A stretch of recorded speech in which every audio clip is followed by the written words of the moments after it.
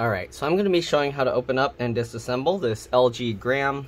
This is model 17Z90N, alright? So the customer said they just bought this laptop and for some reason it doesn't stay on when the battery is removed or when the charger's removed. So we're going to open this and see. I have a feeling maybe the battery's disconnected. I think we're going to have to remove all these little rubber feet, but they are being difficult, so I don't know. I'm a little bit worried that the bottom is going to get marked up here. I'm going to try with this plastic tool to see if I can remove these. They don't seem to... Okay, there we go. So, yeah. These are pretty tough to remove, but we are going to have to remove all of these rubber feet, it seems. Okay. So the easiest way is you can kind of get a somewhat sharp tool. You can probably do this with a flathead screwdriver, a small enough one. But the best way is you kind of get in there and then you kind of use the sharp edge to kind of help pull it up like this. Okay. Wow, this is really tough. I could probably do this with my fingernails as well, but your fingernails need to be somewhat stiff. I actually got them wet a bit, so now they're kind of like to the point where I can't lift them up. So we're going to use this because it's a little bit more firm and pull these out. Okay, so just like this. I might have to use my fingernail anyways. Yep, okay, it works with my fingernail. There we go. Okay, these tiny ones are going to be somewhat of a pain. We're definitely going to have to use a special tool to get those out. But let's go ahead and get the rest of these. Okay, I'm going to try and do both sides here. Wow, that adhesive is strong. Okay. So we're going to try and get in here and pry this up. I think someone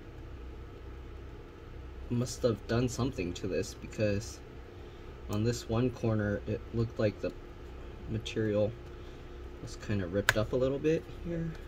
This metal piece here, I don't know if you can see that. It's like dented a bit. Okay, this is kind of tough. I'm going to try it with a small flathead screwdriver. Okay, size 2. And what we're going to do, we're just going to get in here and kind of keep pressure there, and there we go. That actually works better. Okay, so small flathead screwdriver, get in a little edge, push it all the way towards the center, and then while you're pushing this towards the center, you can use that to help lift it up. And okay, there we go. If you can get underneath the adhesive, that works best. And there we go. Okay, we're probably gonna have to use a smaller tool to get into these.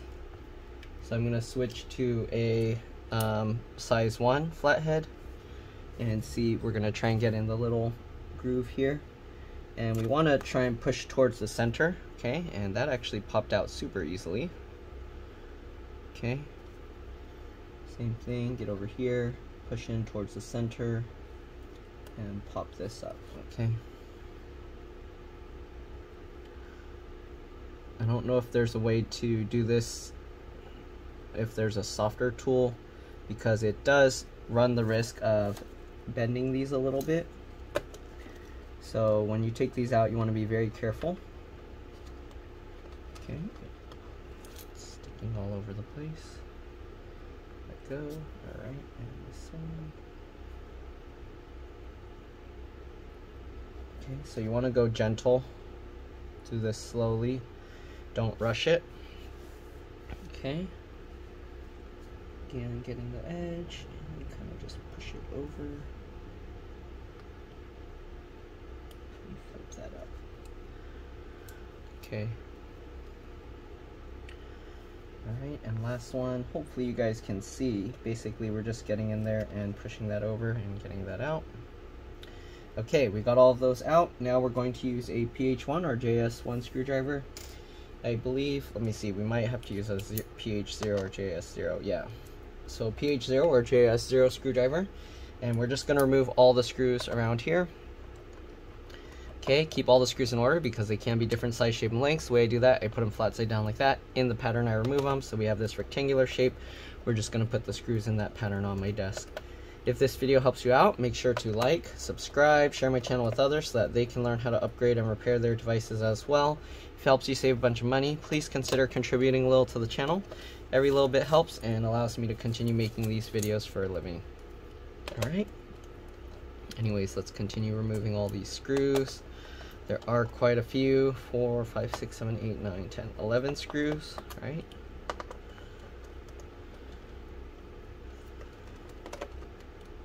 And hopefully once we get all of these out, we can use a suction cup or fingernails or pry tools to get them out. Get the bottom cover off. Okay. And the last one. Alright, we're going to try a suction cup first. So basically just get the suction cup on there and pull it up. It looks like it comes up from the front here first, as you can see. Okay, the suction cup does help because it pulls the cover in a way like this, so it kind of pulls the clips away from the shell.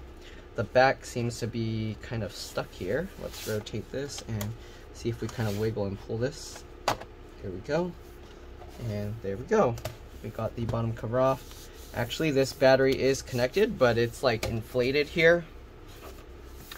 As you can see, that's not good. So this is actually defective. Then you got RAM here, PC4 3200AA. You can somewhat see it through this label, PC4 3200AA. You can use any of that. There's 2 slots here, I believe, for PCIe, NVMe, SSDs. One is the master drive and this is the slave drive, I guess. So this is the main slot you would put it in. One screw pops up at an angle, you can pull it out. Let's see if there's any information about the battery here. Again, keep all the screws in order. Yeah, this battery's like inflated, so I don't know if this was a customer return and it had some issues because the customer told me they ordered it from their online store from Walmart and it wouldn't charge. Okay, so battery, I'm not going to pull it out, but this connector you would kind of just wiggle it. Actually, let me do that. So wiggle that and pull it out. Is there a model number here? All right, LBV7227E. There you go. But you can see this thing's all inflated. It's not supposed to be like that. Keyboard connector, flip a latch, you can pull it out. Trackpad connector, you can also flip a latch back here, pull it out. Speaker connector, wiggle connectors. These have, you grab the wings and wiggle them to pull them out. There's no screws holding them down. They're just held in with this rubber stuff. Alright, this wireless board with all these other things are separate from the motherboard or logic board. 2 USB ports, micro SD card, and headphone jack are all on this board that can be replaced. And wireless card is soldered onto it. There you go, if that needs to be replaced. There's a model number here, I think, for that board. Alright, I don't know what this little connector is, but I'm guessing that's for a fingerprint reader and power button, right? Yeah, power button and fingerprint reader.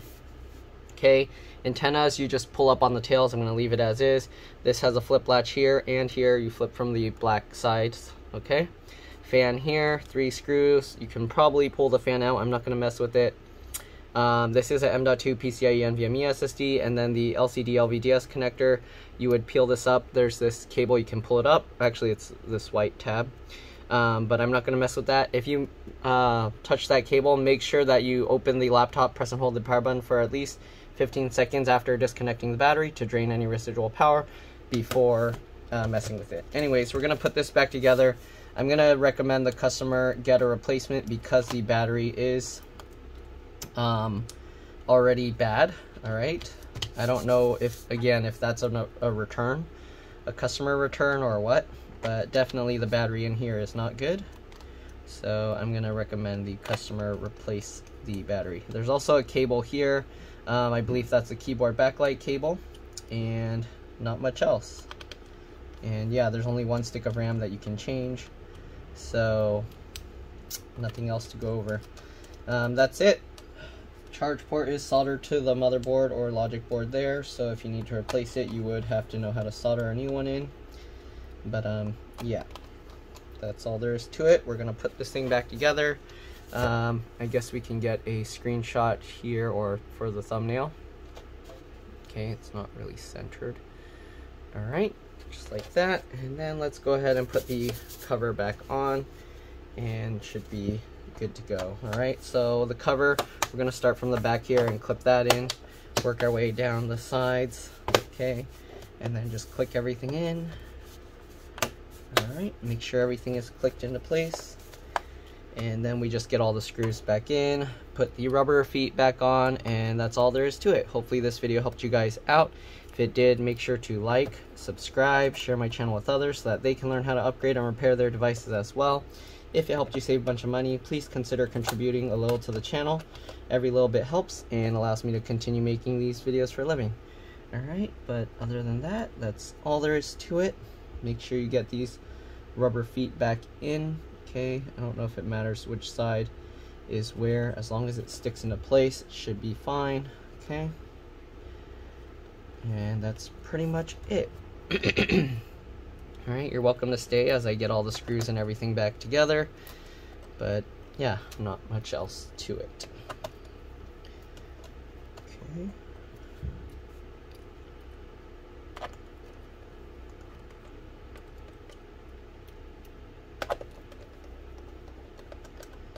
Alright, last 4 screws down here, and we put back all the little rubber feet.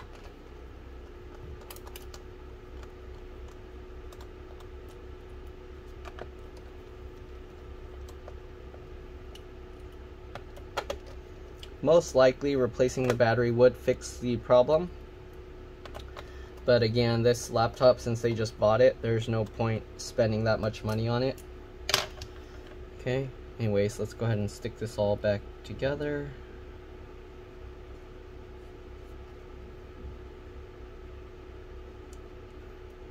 Okay.